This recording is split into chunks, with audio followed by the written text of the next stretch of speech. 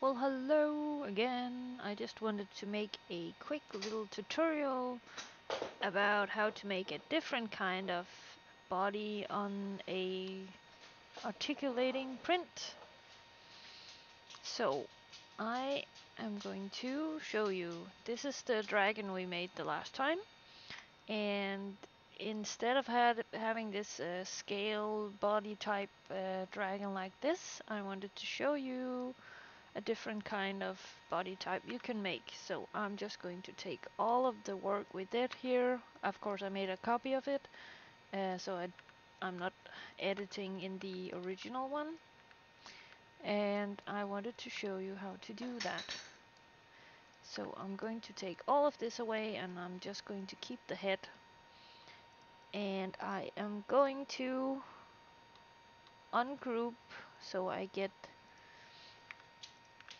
the whole covered in the body again, like so. And for this I'm going to have to cut off a bit of the ears because I need a clean space. So I'm going to do a square box and do it like this.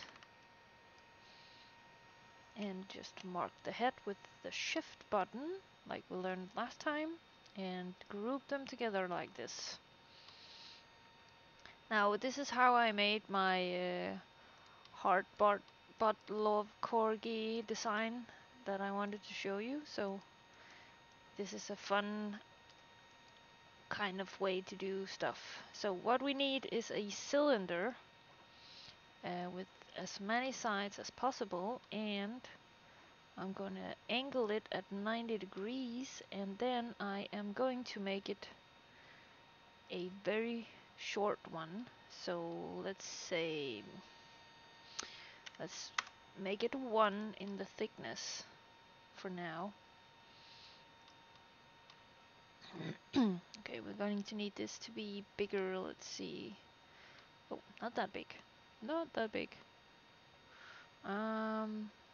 About 26, I think. And now the thickness I still need to be about 1.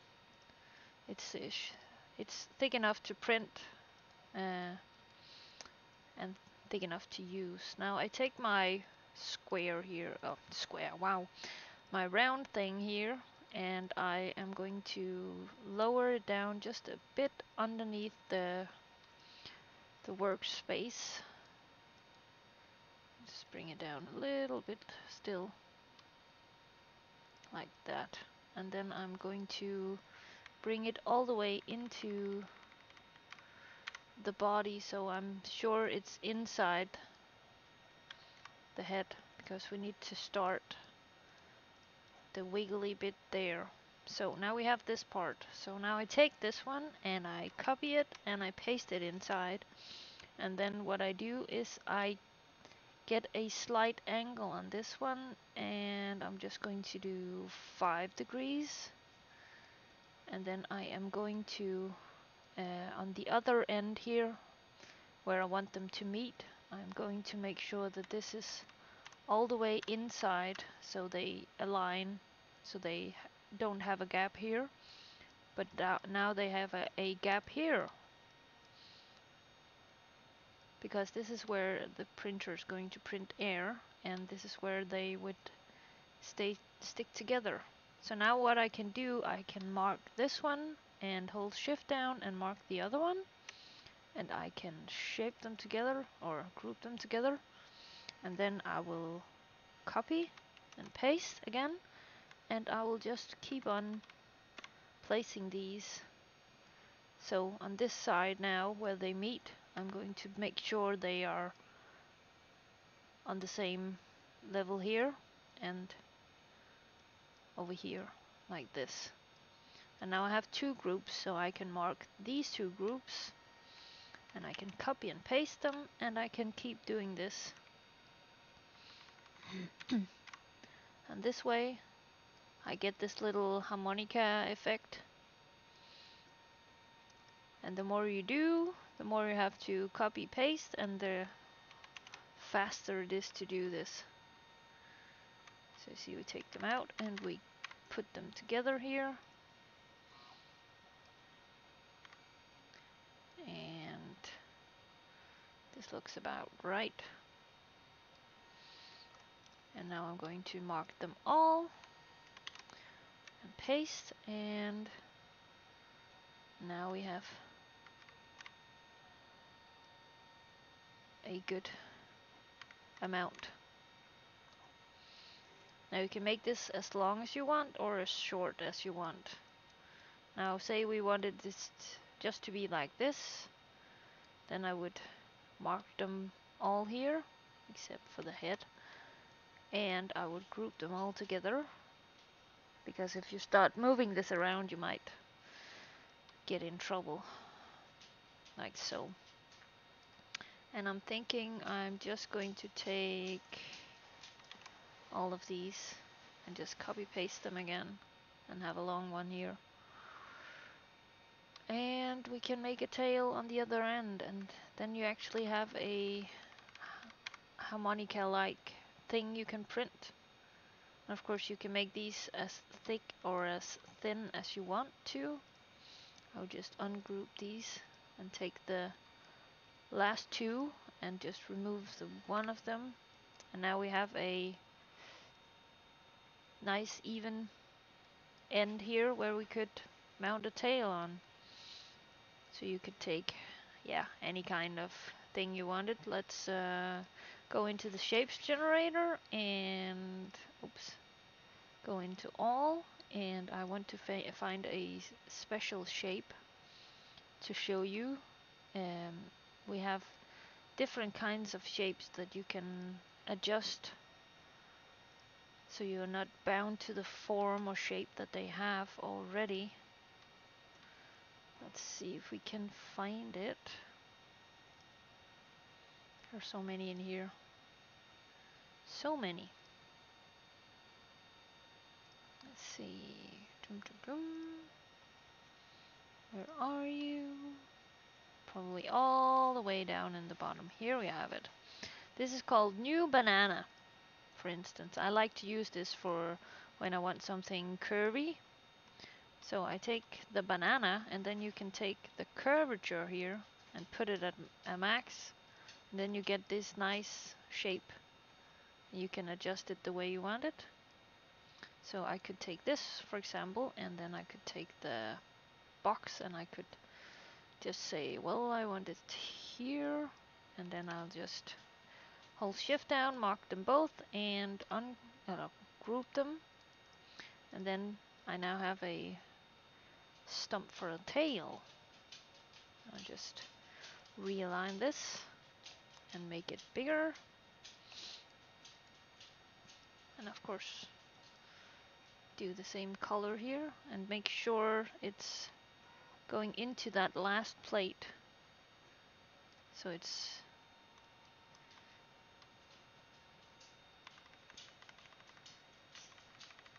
not all the way in here, as you can see, but just aligned with the front here, because then the printer will print it as a whole instead of two separate things. Now I'm just going to align it just a little bit bigger and see how it looks from upside. There we have it. And now we actually have a a banana dragon thing. Of course, you could place the legs on it. You could do a body part in the middle. You can sort of do whatever you want. Make it a wobbly dragon. Let's put some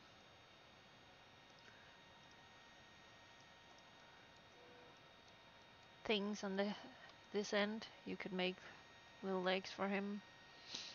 Or you could place objects by his side. Say we wanted a dice here.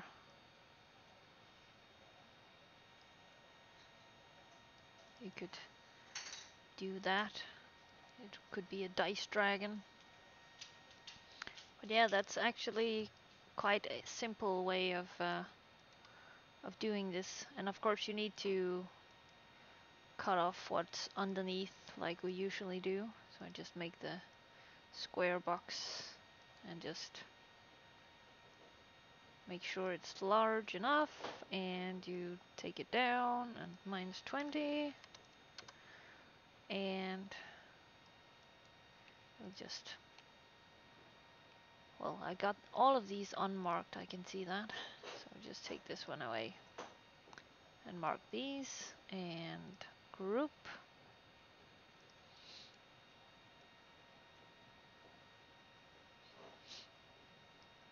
and just put the dice in here. I don't know why I wanted the dice there, just did. I'm sorry for the background noise, my dog is being noisy right now. But yeah, that's basically how you make the hard corgi design. You just take a head and a tail part, and then you do it like this, and then you have a wobbly harmonic like print in place thing. I don't know what you call this. It's like a slinky, but it still isn't a slinky. I don't know the word for it. There was just one shape that I wanted to share with you. This is the one. This one is called extrusion. This is actually quite a good shape, and I use it a lot. See, when you place it down, it just looks like an ordinary cylinder, but you can actually edit the way it looks. So you have these little points you can push or pull in, and you can make all kinds of shapes, and you can adjust the angles, and you can do all sorts of crazy looking designs and stuff like this. You see, it mirrors exactly what it is you do here, and you can adjust the height of it, and it's a neat little one to have. I always have it marked as a favorite because I do use it. And up here you can see the favorites that you have. So these are some of my favorites. I like this one to use to cut out corners because it has this shape. And you can also play around with this, with the radio and what you want it to look like. It's a good shape. But yeah, I hope this little tutorial on how to make this weird harmonica thing helps you out. If you have any suggestions for any Tinkercad tutorials, please feel free to write a comment or catch me on TikTok or Facebook or wherever you usually catch me. So you take care now. Bye.